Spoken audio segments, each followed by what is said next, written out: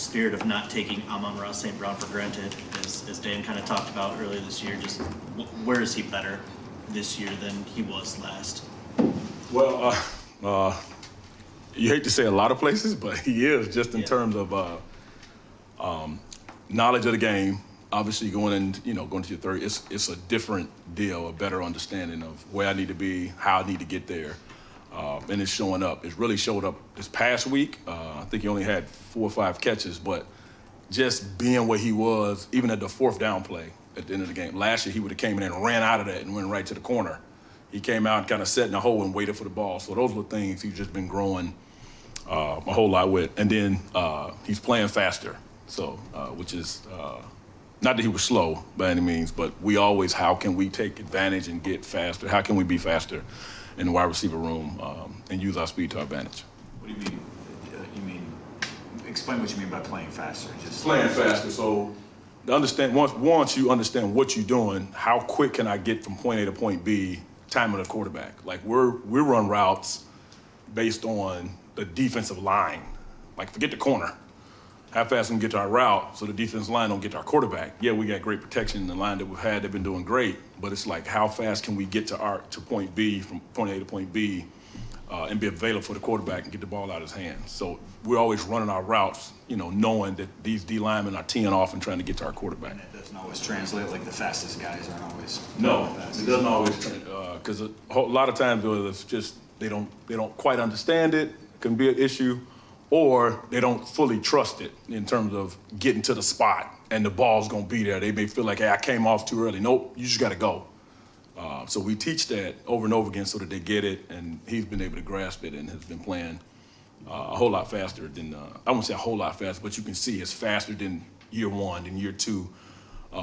We watched the clip yesterday about certain plays we're trying to put in, and we put the clip up. It was a young St. Brown. It was weird that you see him out there just not lining up right, kind of, it was different.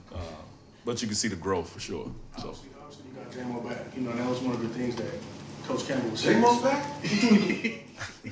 Coach Campbell said, he wanted them just to be a reliable guy. Lining up right, getting them right. I guess, what have you haven't got a chance to see him much since he's been back, but coming back, just where is he at as far as, his taking the time off and just, what are you expecting him in this way? I'm expecting him to know it. You've been off, like, get in here and know it. Like, you had time to study, and that's what I would venture is what's going to show up for him in terms of being where he's supposed to be when he's supposed to be there. Now, when that takes place in terms of him playing, we'll see what that looks like. But he's got to get his legs under him and all that stuff, and we'll see what it leads to. What were you allowed to do with him during the special? Nothing! No, I couldn't even call him. It was the worst thing. They need to change that. Like, you got a young kid, young player, like, the suspension is enough. But you can't even communicate with him. Like, that's bad. So what was it like when you sort of get reunited with him? Oh, it was great. It wasn't kind of like when he got drafted. But he was in the hall. He was like, Coach Al! And he was just excited. So we chopped it up. It was real good. It's good to have him back. What is the upside on, obviously the offense has been clicking along pretty well without him, but does it become kind of tantalizing when you think and you talk with Ben about what this offense can be if he really gets going? And how do you also measure for him not putting pressure on himself, but just kind of taking it a step at a time to be part of it, fit in? Yeah, we welcome the pressure, meaning that helps them grow from that standpoint. Like, if we're not putting pressure on them, if it's not pressure, then it's like, this is a cakewalk. We want some of that pressure, and it's good pressure from that standpoint. But we know our offense and putting him back in the mix, how much further we can go. And again, I always make sure everybody understand the humbleness part of it. Like, it's not that he's the fix-all, be-all from that standpoint, but he brings a different element that, us and many other teams don't have, just in terms of his speed and the way he runs down the field. So it certainly translates, over to the game, and is certainly going to help us. And again, it's just back to how do we, how quick can we get them ready to be able to get on the field. Can you explain that just a little? Because we always say that, right? Like, field stretching ability, the vertical ability, what that does for everyone else. I don't know if you've played in offenses that had someone comparable, but how that, sort of Mike Wallace, when I played back in it, like, dudes that can just run. And if you're the safety in the corner, you can't blink because the faster they get on you, like the deeper you got to get out, and now just open up lanes for everybody else. And if you don't get back, then ball's up, it's over the top, and it's 6 points. And it's not just the deep ball. It's, hey, I can catch a shallow route and hit a seam, and they got to catch me. And I never forget Mike Wallace. He was the same way. He caught a shallow route and took it 60 yards, and it was just like, what? Like, what happened? Because it just happened so fast. And that's the way I see him from that standpoint in terms of his speed and being able to use it. So we'll get there. Miami's fast motion's not new in the NFL, but maybe they're using it more than we've seen other teams use it in recent years. When you have guys with speed on your roster that do you look at what they're doing and maybe see if there's elements tomorrow? I got that from us. But no, we Khalif does that for us, and it's not just about being fast. You got to be quick to be able to turn the corner to make those turns. So it's not for everybody to be able to do. So Leaf is one that can do it. I know you have seen Saint do it. So it's just a matter of, I think it's really about the quickness, because you can be fast, but if you can't put your foot in the ground and turn to get vertical, then now it takes you forever to turn, and you can't really get to where you need to be. And the timing, like I said, as it relates to getting down the field before the D-line gets to the quarterback, really is all off from that standpoint. So it doesn't work for everybody, but that's something we've done, and not sure if that's something we do with J-Mo yet. I don't know. He's got some long strides now. So. How does J-Mo's speed stack up against other guys you've been around? Again, fastest guys I played with, Mike Wallace, like 4'2" guys that can just, run. And his thing with him, he can stop, A lot of guys who run that fast are not able to stop. So it's good to have him, That's one of the things, obviously, when we drafted him, like, this dude can run. He can run, he can track it, so it's all good. Before his suspension, did you leave him with anything in particular that you wanted him to get better at, outside of getting right hamstring? Of course. Care to share? Nope. Nope. Marvin Jones had kind of a rough opener to the season. And, Yeah. I think everybody was kind of looking for him to bounce back, and that opportunity maybe hasn't come through these next 3 games. Is there a reason maybe it's not clicking with the veteran? It's clicking. It's just the opportunity. Like, I can't say enough about Marv and what he's bringing to the table for us on the field. Not even on the field, not just on the field, but in the room too. So, been that 12-year veteran, I can be explaining something, and some of the young guys are like, "Nah, coach, I don't see it like that." And then Marv says something, it's like, "Oh, okay."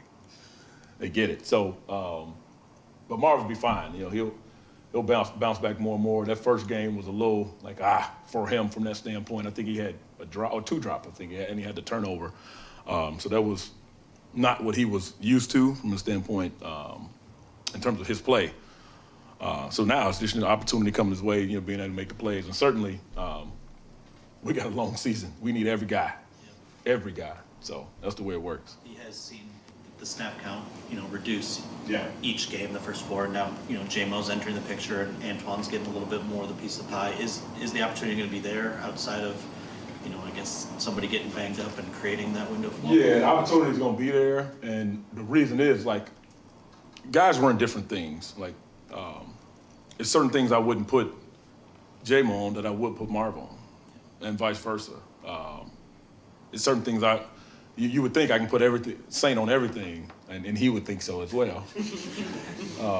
But we just don't. It's like give it to Marv or give it to it's somebody else who runs. So that's the way we work it from that standpoint. And if it fits, it fits. If not, we don't run it. From that standpoint. And it fits for our guys. We try to put our guys in the best position to be able to make the play. Comfortable with Josh Reynolds, at this point stage of his career, especially with golf and that background, just talk about him a little bit, what he's been able to provide for his team. Yes. Just showing up, game after game, big play after big play. And it has a lot to do with his offseason, the way he prepared. We worked on several different things. And one of the big things we worked on offseason was his ball security in terms of, and people say, well, ball security, yeah, but he's catching the ball like crazy. Yeah, but he catch the ball last year like crazy, but it was always like, oh, that ball's kind of out a little bit. But he's been working on that, and it shows up, like, and just in terms of him protecting it.